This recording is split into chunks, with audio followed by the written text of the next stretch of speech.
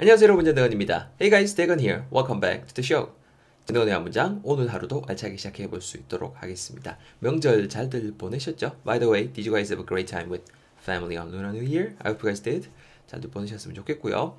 오늘 우리가 배워볼 컨텐츠, 일단 문장 및 다양한 생각해볼 거리들 또한 제가 자주 보는 인스타그램의 Ideas Worth Millions라는 그 계정에서 발췌를 해왔습니다. Let's take a look at the picture first. 사진부터 한번 먼저 보실게요. 혹시 팟캐스트로 들으시는 분들, 뭔 사진 내 의해보라고 이러신 분들 계시죠?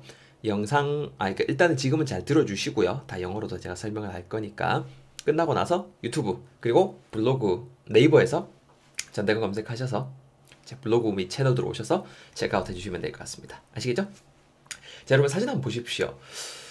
좀 몇 번, 여러 번 접해보신 분들도 제법 있으실 거란 생각이 듭니다. 인터넷 이렇게 서핑하다가 I'm guessing that I'm pretty sure some of you guys may run into this picture surfing the web before.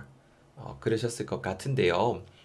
사진 보시면은요, if you take a closer look at this one, there are two women. There are two different women in this picture, and then the one in the upper part, she seems pretty satisfied with only one flower around her. 자, 위에 사진에 나와 있는 여성분, the one in the upper part, upper라는 표현을 썼습니다. UPPR. 보시면은 이제 굉장히 지금 she seems satisfied. It looks like she is so satisfied, really satisfied. 되게 만족해하는 그런 거죠. She looks very happy with only one flower around her. 주변에 있는 그 하나의 꽃에 굉장히 지금 이렇게 happy해하고 있습니다. But the other woman in the lower part, 아랫부분에 나와 있는 the other woman, 다른 여성을 보시면은요, seems like she has tons of flowers, unlike the one in the upper part. 위에 있는 여자와는 다르게 굉장히 많은 꽃을 가지고 있죠. She has like tons of flowers around her. But it doesn't look like she is satisfied with them. Doesn't look like she's satisfied with them. 근데 it doesn't look like, 어떻게 보이지 않다는 거예요? She is satisfied with them. 여기서 them은 당연히 그 flowers around her, 주변에 있는 꽃을 제가 한번 말을 해봤습니다. 어떤 생각이 드세요? 예. 저 위에 자막 여러분 제가 이거 밑에 못 깔아 죄송합니다. 또 자막 부탁하신 분도 있고 했는데 하여튼 영어 많이 하고 할 땐 자막 좀 쓸 수 있도록 노력하겠습니다. 자, 위에 여러분 보시면은 아시겠지만은 뭐라고 지금 적혀 있습니까? 같이 한번 제 읽는 거 한번 따라 한번 읽어보세요. 따라와 보세요. Happiness depends on your attitude, not on what you have. 이렇게 지금 나오고 있습니다. Happiness, happy 자체의 명사 형태의 표현이죠. 행복이라는 것은, 그런 다음에 우리가 또 핵심으로 알아야 될 표현, depends on something something, 요 구조로 나오고 있습니다. D-E-P-E-N-D, depend라는 표현입니다. 동사고요. 기본적으로 자동사로 많이 쓰이고 depend on something이라는 구조로 많이 쓰입니다. 다양한 의미가 있어요. 다양한 의미가 있는데 그 중에서도 많이 쓰이는 거, 특히 또 이번 사진에서 쓰인 느낌은 depend on something, 무언가에 좀 약간 이렇게 달려있다 이런 느낌이에요. 무언가에 좀 달려있다. 그래서 happiness depends on your attitude라고 나와 있습니다. 우리 attitude라고도 많이 배우죠. 지금 제가 사전을 한번 검색을 해 봤는데요. Your attitude to something is the way that you think and feel about it. 이렇게 말을 하고 있어요. 무언가에 대해서 여러분들이 think 하고 feel 하는 것. 즉 여러분들의 그 사고방식이라던가 attitude, 아니면은 여러분들의 그 태도라던가 그런 느낌을 전해준 단어가 attitude라는 단어입니다. 그럼 우리말로 간단하게 좀 바꾸면 뭐예요? Happiness depends on your attitude. 좀 진짜 의역을 하면은 행복이란 거는 네 마음먹기 달렸다. 행복이라는 것은 네 그 사고방식에 달려있다라는 의미인 거죠. 어디에 달려있는 게 아니라고요? Not on what you have. 네가 가지고 있는 거, 갖고 있는 거. 우리 그때 명사절 배웠죠. 요거 때문에 또 제가 한번 넣어봤어요. 명사절. 기본적으로 명사절이 쓸 수 있잖아요. 전치사 on 뒤에 지금 명사절이 들어가고 있습니다. Not on what you have. 네가 갖고 있는 거에 happiness doesn't depend on what you have. 네가 갖고 있는 거, 네 물질적인 그런 거에 지금 이제 이게 달려 있는 게 아니고 happiness depends on your attitude.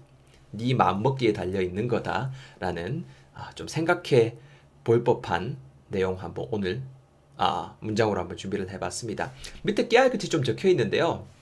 보면은 여기 밑에 stay focused on what you have always 이렇게 나와 있죠. Stay focused on what you have. 네가 갖고 있는 것 자체에 stay focused 해라. 니 뭐 또 없는 거 갖고 허우 막 이렇게 하지 말고 이런 느낌의 코멘트도 지금 여기 달려 있습니다. 아무쪼록 뭔가 좀 생각해 볼 법한 문제인 것 같습니다. Happiness depends on your attitude, not on what you have. 문장 많이 연습해 보시고 발음하실 때 여러분 depends on happiness 자체 지금 단수로 처리했기 때문에 depend가 아니고 depends 더지가 들어갔습니다. 그래서 happiness depends on repeat after me 따라해보세요.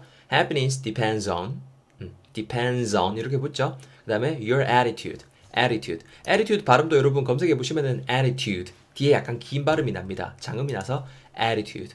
happiness depends on your attitude, not on what you have, not on what you have. 발음도 두 가지 다 되니까 요것도 신경 쓰면서 많이 연습해 보셨으면 좋겠습니다.